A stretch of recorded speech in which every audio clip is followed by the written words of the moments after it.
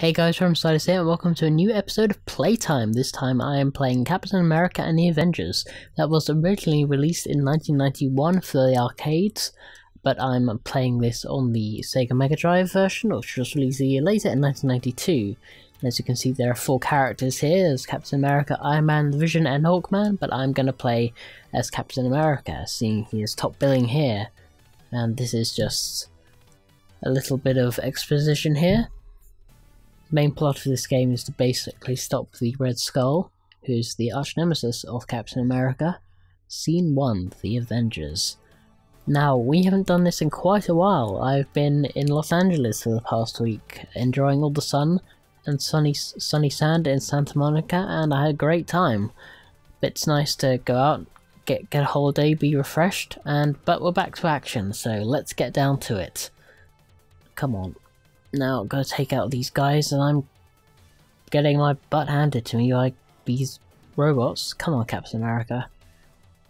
This game's a standard brawler, you know, lots of punching and kicking, as was standard in the 90s. There are so many brawlers in the late 80s and early 90s, probably typified the most with games like Final Fight, Double Dragon, and Streets of Rage.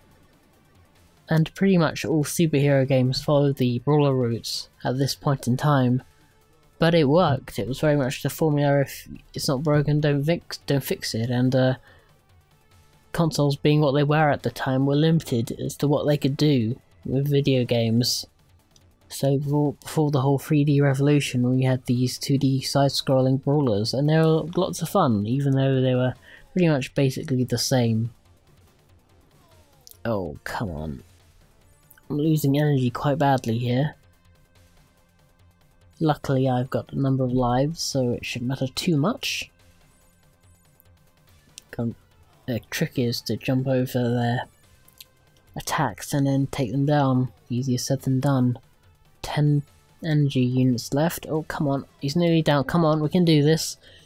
Good, yeah, jump over him, and can we use... There we go, got him. Very, very good.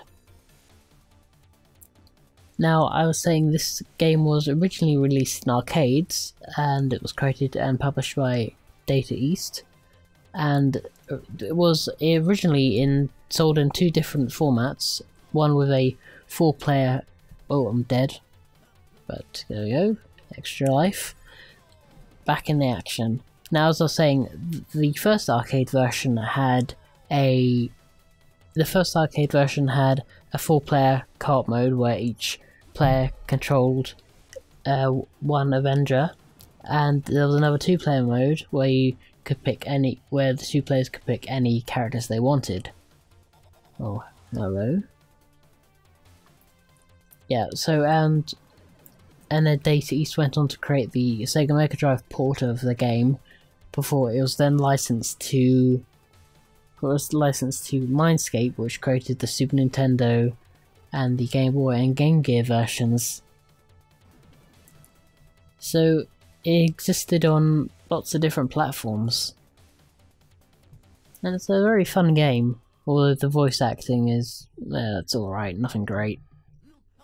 But then again, this game is over 20 years old, so what are you gonna do? I've got to take out this boss, main boss of the level. Lots of tires and barrels to help me. I've got to be careful not to get attacked by this guy. Oh, he's zipping around all over the place now. Just got to jump over him. Come on. Jump. Jump. Got to make sure I don't get swept away in his tornado thing there, which just happened right then. Come on, Captain America, you can do better than this. Oh dear. Gotta get in there, do as much damage as I can. One of the good things about this game is that you do a lot of damage to the enemies here. If you can get into a place where they can't reach you, then you can really do quite a bit of damage, and well, I'm down on health, so down to 5 lives now. Come on, it's just it's rinse and repeat here at this point. Just gotta jump over this guy and make sure he until he gets back to, his usual state, and I'm not doing too well here for all these obstacles hitting me. And okay, come on, let's bring you down of health. I've got enough health to spare myself, so this shouldn't be too difficult. Come on, okay, he's on the ropes, come on. No, okay. I'm gonna have to jump over him now and wait until he gets into a more vulnerable spot. Okay. Alright. It's very difficult trying to avoid all of these obstacles, but if you look at the shadows, it should be easy to do. But okay, he's got to go down. Come on, there we go. Yes, he's down for the count. And that should be the end of the first stage.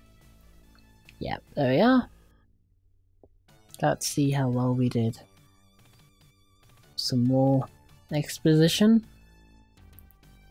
Obviously, in these days, it was not easy to create fully rendered cutscenes, as the technology wasn't quite there yet. So instead, what we get is rendered comic book pages, which gives it, its own unique charm and style. Oh, 4 units of energy left. Yeah, I'm gonna go down soon. Come on. I'm just barely hanging on right now. And jump down, I should say.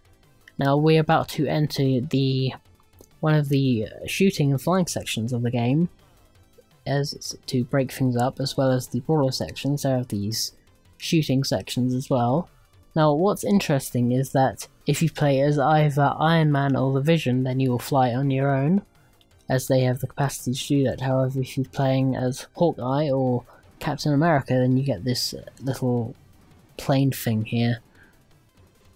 It's it's good to have this variety, I think. You don't want a game to be completely set in one genre. I think it's important to break up the action, otherwise, it just gets rather monotonous and boring, really.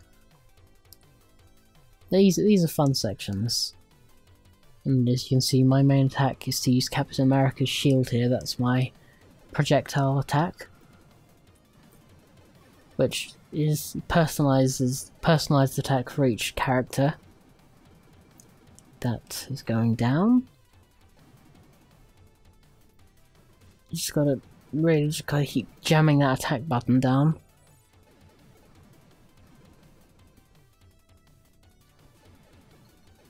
It's quite interesting playing this, and with the Avengers coming out last year as a film, and seeing Marvel Studios' plans come together, and then playing this game. It's very interesting to compare the two, I think. Oh, what's that? Is that Tinkerbell? Looks like it is. Looks like I've gained a fairy companion. Is she gonna help me though? That's the question. Take down this plane. Just stay out of its attack button, and it should be going down very soon. Yep, it's about to go. Oh, no, I went down instead. Let's get back on the screen there. 4 lives left. Oh, Sentinels. Most well known for appearing in the X-Men. But of course, being part of the Marvel Universe, they made lots of crossovers. I think all comic book characters have crossed over with everyone at some point. My favourite crossovers were between Spider-Man and Wolverine. Those were my favourite, because those two are my favourite comic book characters. Got some health there. Let's see, oh, looks like we're coming to the end of this section here. Hopefully. Are we going to land, or are we going to face another boss? What will happen, I wonder? No, looks like we're facing a large sentinel. Okay, you're gonna kill us all, are you? Well, let's see about that. Let's see, I just need to avoid that hand. Get like a karate chop, that is. Got to avoid the fists. Yeah, it's great. Easy to take this down. He's gonna go. Oh, I got caught in a voice. Okay, there I'm out. Come on. And yeah, he's going down right now. Yeah, see you later. Bye. Now, am I going to land? And there we go. That's the end of that section. Now back into some more brawling. Oh, yeah, I hope these guys do drain your health. We gotta get out of their bear hug-like grip. But Captain America is so strong he can just toss them over his shoulders.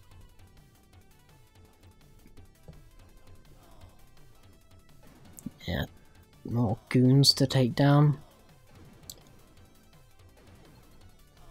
Now, there was Data East released one more game in their Avengers franchise in 1995 called Avengers and the Galactic Storm, which was an exclusive arcade 4-player beat-em-up. Although that game was never released for any home consoles, just in arcades. Oh, thank you very much. Now that's another nice thing, is that occasionally you get assists from other Marvel characters when you gain pickups, and they can give you extra health. Again, you know, it's a mechanic seen in many other brawlers. Most obviously in Streets of Rage, where you have that cop attack with the bazooka. But it's always good to get some backup, I think. Yeah, come on, gonna go up? Come on. There we go. And take out these hover cars, if we can. Okay.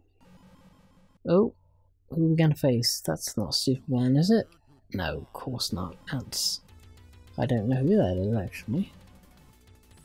If anyone can tell me who that is, that'd be great. Looks like he's got some sort of blade attack that I want to steer clear of. Oh, hold on. There we go. 3 lives remaining.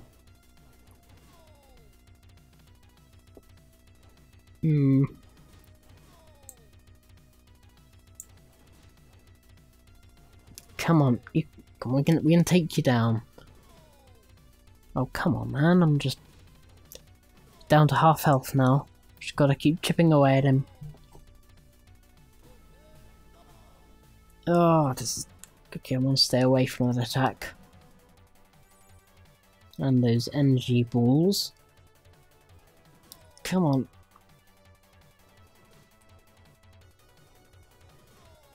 Ah. There we are, he goes. There we are, he's down. Gotcha. And 1 health remaining, 1 unit of energy remaining. That is surviving by the skin of your teeth. Alright.